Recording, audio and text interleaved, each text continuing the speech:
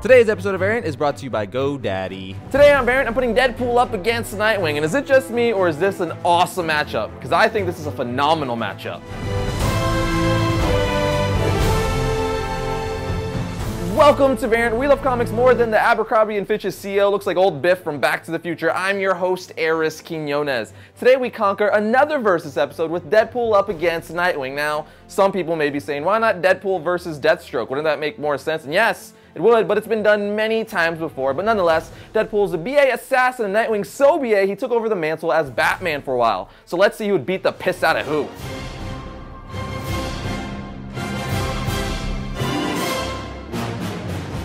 As I always do, let's start off this Versus episode with some backstory for each character, starting with the Merc with the mouth of Deadpool. Deadpool was first introduced in New Mutants issue 98 in February of 1991. That's right, he's a 90s baby, just like a lot of you guys watching. Deadpool was created by Fabian Nicieza and Rob Liefeld, who's also known for drawing possibly one of the worst and definitely the bustiest Captain Americas ever. I'm not even sure what's going on there. As for Deadpool's origin, his real name is Wade Wilson and was born as a normal person to a highly dysfunctional family in the small town of Ohio. He ran away as a teenager and bounced around the country like a little gypsy, all the while getting military training from various sources. He was eventually diagnosed with an incurable cancer, at which point, in hopes to cure himself, he volunteered for a subset of the Weapon X program that was attempting to give a normal human Wolverine's healing factor. The experiment ended up accelerating his cancer, leaving his whole body horribly disfigured, basically looking like human taco meat. He also became severely mentally unbalanced as a result of it. Thinking he was a failed experiment, the facility sent him to a place with other failed testes.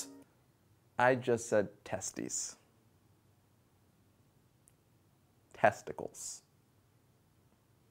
Being with the other failed experiments from the program, the prisoners would take a pool called a Deadpool on which one of them would be killed next. Selected Wade was beaten to the brink of death before his newfound healing powers kicked in. He then escaped and became the Merc with the mouth, ironically choosing to call himself Deadpool. Deadpool is pretty much the perfect hybrid of Punisher and Spider-Man. He's an anti-hero just like the Punisher, but he's a wisecracker just like, if not more so, than Spider-Man, always breaking the fourth wall with all his quips and pretty much just talking the ear off anyone he's fighting. And let's not forget his love for Mexican food, and who can blame him? Who doesn't like a good taco? As for Nightwing, his real name is Dick Grayson. He first became Nightwing in Tales of the Teen Titans, issue 44. Dick is most widely known as the first Robin, making his first appearance as so in Detective Comics, issue 38, in April of 1940. After several years of fighting by Batman's side, he would decide he's ready to fight with others his own age, at which point he joins forces with Kid Flash, Aqualad, Wonder Girl, and Speedy, forming the Teen Titans. And even though Robin is one of the few members on the team without superpowers,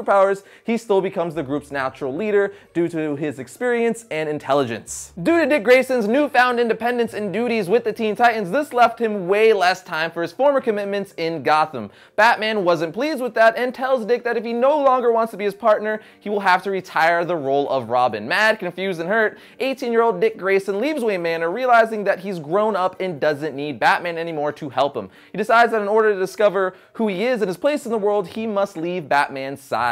So he drops his role as Robin and his leadership of the new Teen Titans. After retiring for some time from the hero business, he is attacked not as Robin, but as Dick Grayson by Deathstroke, who was hunting the Titans. He manages to escape. He then takes on the name Nightwing, as well as a completely new costume. He chose the name in honor of another hero by the same name after being told the story of the Kryptonian hero by Superman. Post-Crisis changed things a bit, although the story of Dick Grayson becoming Robin wasn't greatly changed after Crisis on Infinite Earths. His origin becoming Nightwing did change quite a bit. In the redone origin, Dick Grayson decides to leave the Batcave, and his role as Robin after a mission against Two-Face goes terribly wrong and Batman almost dies. After that, Dick Grayson embarks on a journey to find himself, which leads him to Metropolis, where he meets Superman. Asking for an outside opinion on what he should do next with his life, Superman tells the story of a hero from Krypton who has been cast out by his family only to become a great hero. The hero's name was Nightwing. After a short stint in Haley's circus to clear his head, Dick Grayson takes the name Nightwing and begins establishing a reputation for himself in Gotham City. Now you have their backstory, but what's really going to determine the winner in this is what these guys bring to the table as far as powers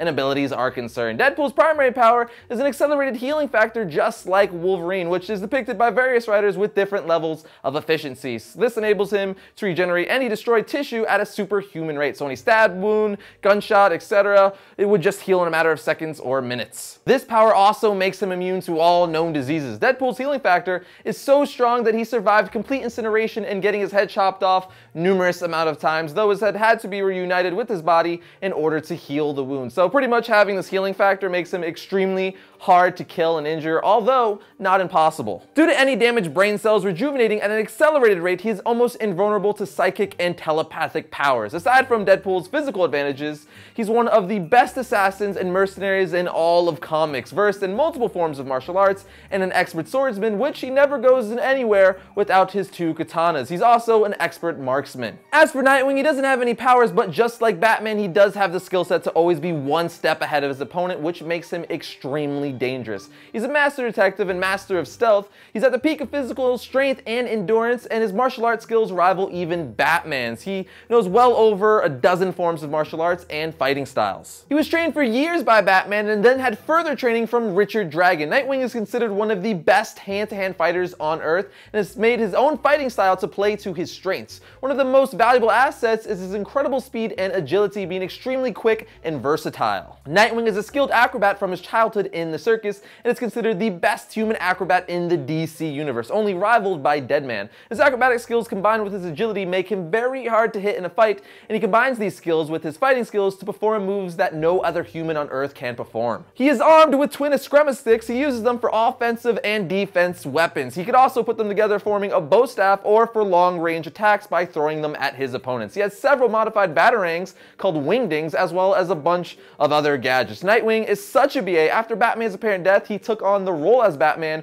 which that alone should tell you how skilled he is. As for weaknesses for the 2 of them, Deadpool is vulnerable to certain high doses of drugs and tranquilizers. He's also mentally unstable as a result to the Weapon X experiment. Like I said, his healing abilities render his brain unreadable to telepaths, but its constant healing also makes him highly unstable and prone to violent outbursts without being provoked, meaning he can't always keep a cool head, which could be very bad in a fight. As for Nightwing, he has no superpowers, so I guess you could say that's his weakness, or his humanity is his weakness. But with all that said, you guys should know what to do by now. Go to our Variant Facebook page where we have a poll on who would win in a fight, Deadpool or Nightwing, and cast your vote. That's right, you kiddies get to decide the winner, and I'll announce the winner on next week's episode.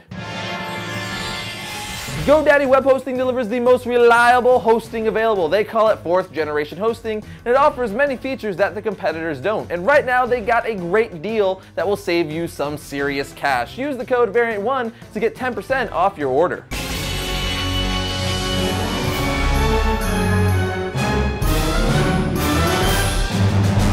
You know, one thing I never thought to myself is I want to smell like the Hulk, because that would be extremely weird, but apparently Marvel thinks all of us have thought that. In fact, they think we want to smell like all their superheroes, as they released a bunch of colognes and fragrances based off their characters. I mean, what do these colognes even smell like? I would guess the Hulk cologne probably smells like sweat and BO. Wolverine's, I would only imagine, smells like cigars and beer. Captain America's probably smells like justice and push-ups, and Iron Man's probably smells like a welding factory or a blacksmith. Pretty much what I'm saying is, I love Marvel's characters, but I do not want to smell like them.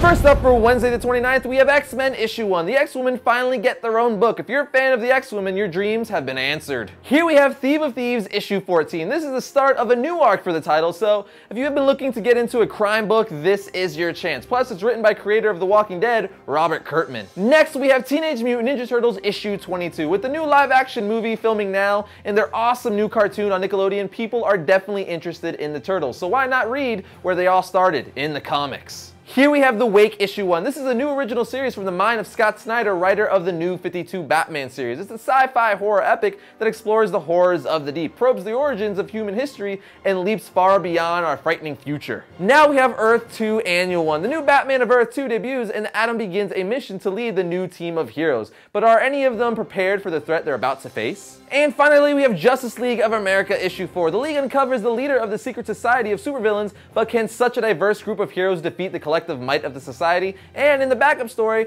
Manhunter goes behind the scenes to learn more about the secret society. Well, that brings another episode to a close, my fellow comic Conrads. But again, don't forget to go over to our Variant Facebook page and vote for who you think would win in a fight, Deadpool or Nightwing. I'll be announcing the winner on next week's episode. Until then, you can also follow me on the interwebs at twitter.com/Arris_Quinones. But I'll see you guys next week when I talk about all things comics. Welcome to Variant, where we love comics more than Abercrombie and Fitch's CEO looks like Biff from Back to the Future. I'm your host, Arris Quinones, and today we conquered... What you doing? You're not Arris. Nope. Yes, I am. No, you're not. I said it. I No. said I'm your host, Arris Quinones. But I'm Arris Quinones. No, I'm Arris. This is an imposter. Wait. Now I'm really confused. No, I'm Arris. no, I'm Arris. I'm Arris. No, look at me. Look at him. Arris. I can't Arris. tell. I can't tell who's who. I'm Arris. Okay, ask You a both look like Arris. I wouldn't lie. ask a comic book question. What's Wonder Woman's real name? Margaret Thatcher. He's wrong. Diana. Boom! I'm Arris. Imposter! Poster.